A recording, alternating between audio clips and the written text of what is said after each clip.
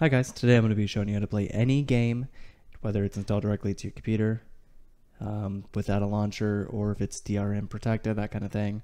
It's inside, let's say, Epic Game Launcher. No matter where it's installed, you should be able to follow this method and play your game through Steam Remote Play.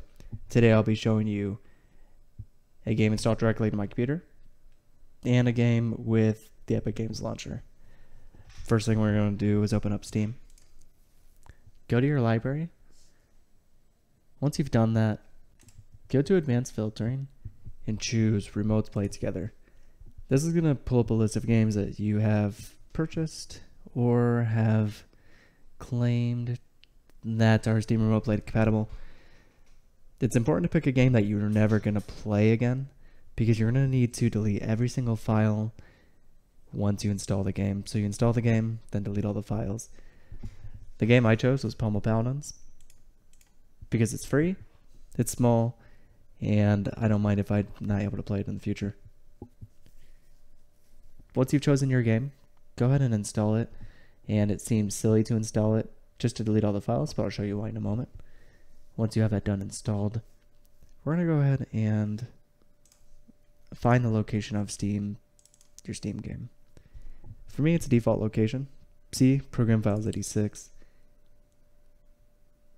Steam Apps, and Common. Find your game, right click on it and make a shortcut, because we're going to be going in and out of this folder quite a bit here. And I'm going to rename that just so I know what it is. Alright.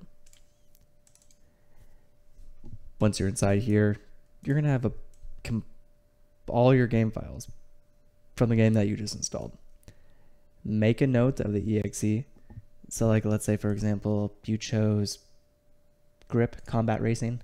The exe might be named something like gri5 l2.exe. It's not always an exe name that makes sense, so make a note of it somewhere, because that's going to be very important for later on. And then once you've done that, you can delete every single file.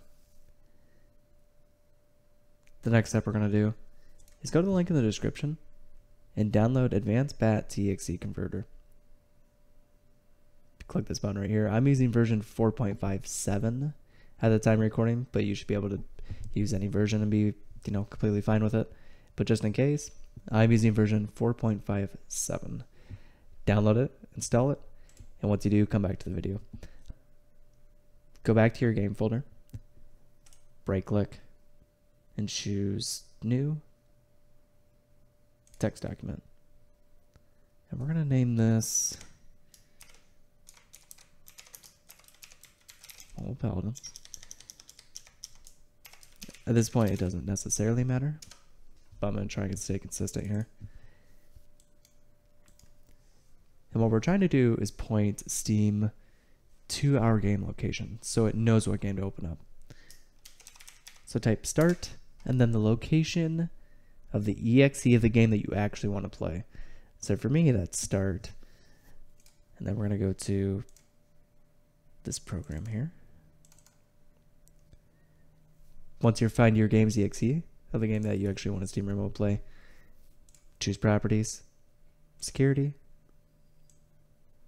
and highlight the object name, which is just the directory of where the exe is located, and paste it in there.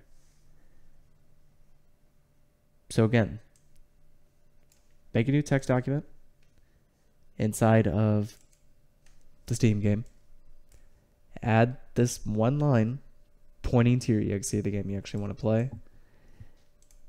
And then if you see a space anywhere, go ahead and put quotation marks around each of the slashes.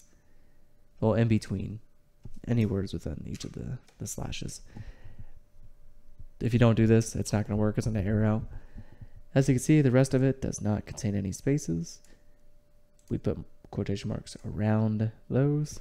So we'll hit File, Save As, and we're going to make this a batch file. So we'll name it .bat on the end and hit save. you can go ahead and delete the text document. But what we're going to want to do now is convert this batch file to the exe using the program you just downloaded. So right click, and you have two new options, compile and open. Go ahead and choose open. Sometimes it's going to do something like AD5 or something weird that you didn't type in there if you copy and paste it the way I showed you. Just go ahead and delete it. Make sure it looks correct. Once you've done that, hit File, Build exe,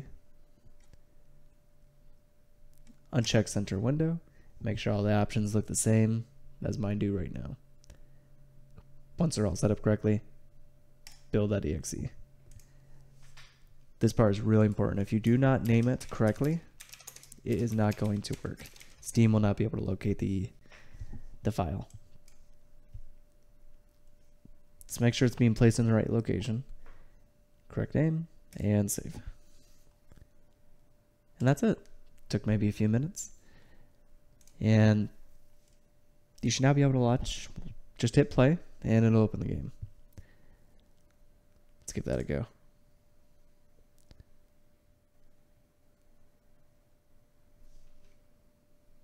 Perfect.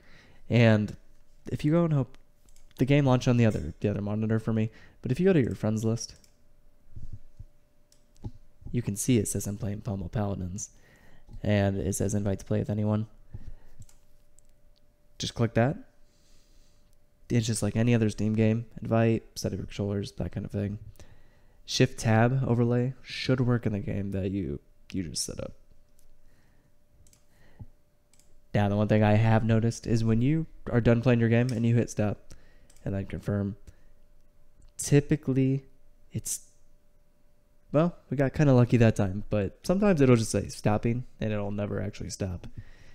At that point, you'll have to right click, go into Task Manager, and then end the Steam process itself. Just depends on the game. The next thing we're going to do is try doing the same process, but with an Epic Launcher game, because it's slightly different. So let's go ahead and go back here. And I like to make a new folder called Games. And then we're just going to go ahead and throw that exe in here. So it's like, oh, okay, I just made one for NASCAR 2003.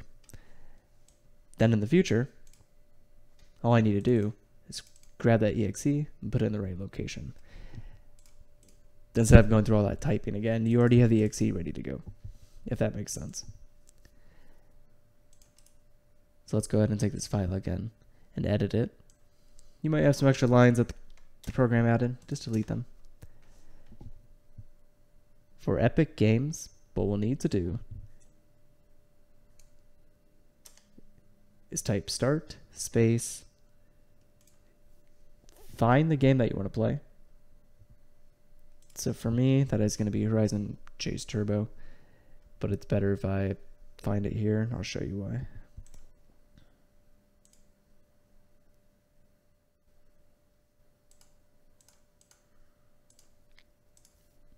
If I can operate this correctly. There we go. I think it's somewhere on page 3 or 4. There it is. So, install the game. Once you're done installing the game, hit these 3 little dots, and go to Manage, and create a desktop shortcut. You have to do this in order for it to launch properly, and I'll show you why in just a second.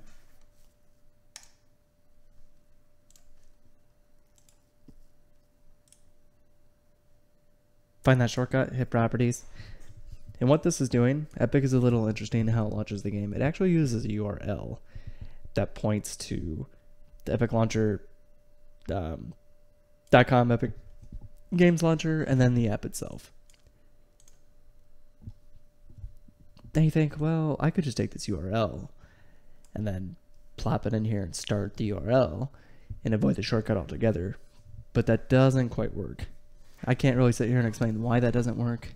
Maybe you could do some testing on your own, but for me, I found that I've had more success if you just take the shortcut and place it somewhere. For me, I just like to place it in C, but you can place it anywhere you want. So I'll just toss it here in C. Follow the same process as we do in NASCAR 2003, which is just right clicking, properties, and highlighting the location. Place it in here. And then every single other step that I just showed you before, like adding the quotation marks, building the exe, and starting the game, it's all the same.